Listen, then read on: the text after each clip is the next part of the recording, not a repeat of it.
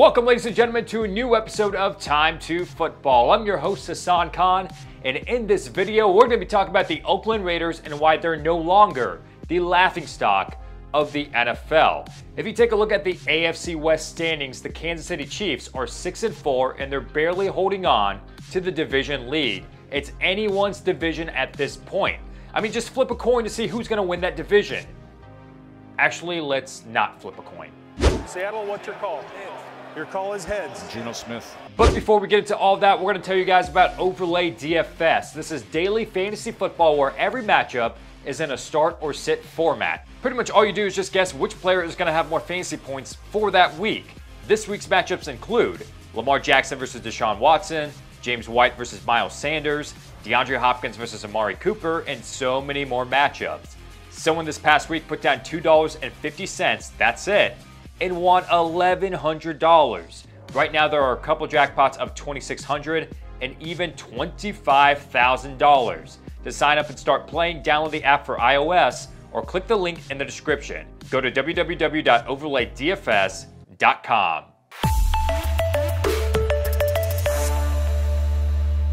Hungriest Player of the Week, the one that wanted it the most.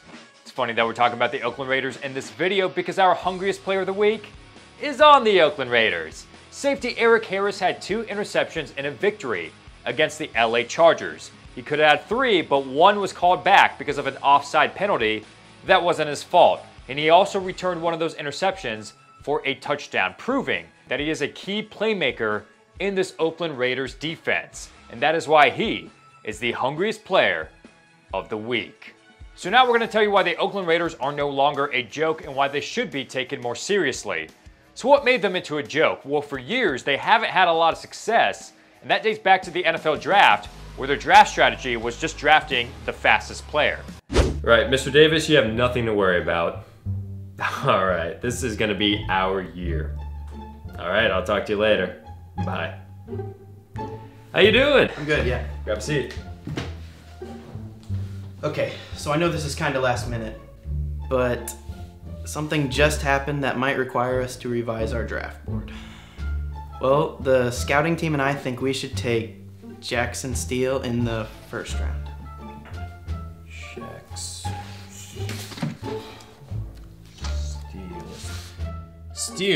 Jackson Steele from BYU.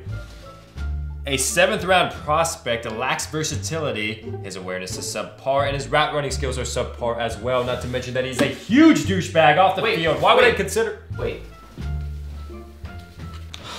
Just take a look at his 40 time. Dear God. Yeah. Do you want me to go ahead and make the changes? Yeah. Get right on it. Okay.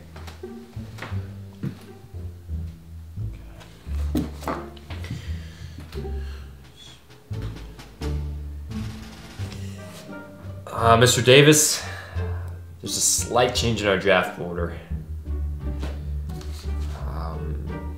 I'll email you the details later. Okay.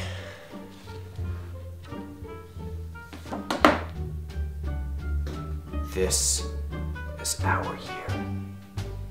So obviously the Raiders have been struggling for some time.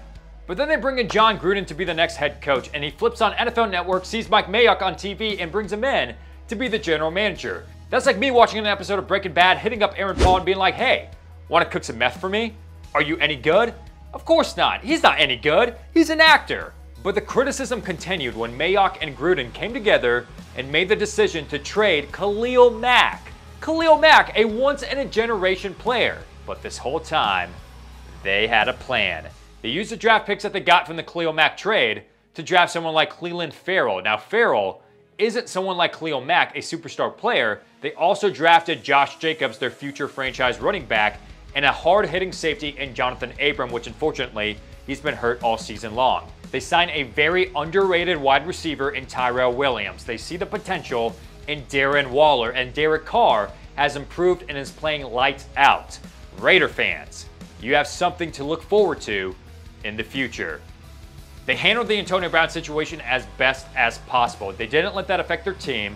They released him, and now they have a lot of cap space moving forward. Currently, the Raiders are 5-4, not that far back for the division lead in the AFC West. If you take a look at the schedule coming up for the Raiders, they have the Bengals, the Jets, the Titans, the Jaguars, the Broncos, the Chargers.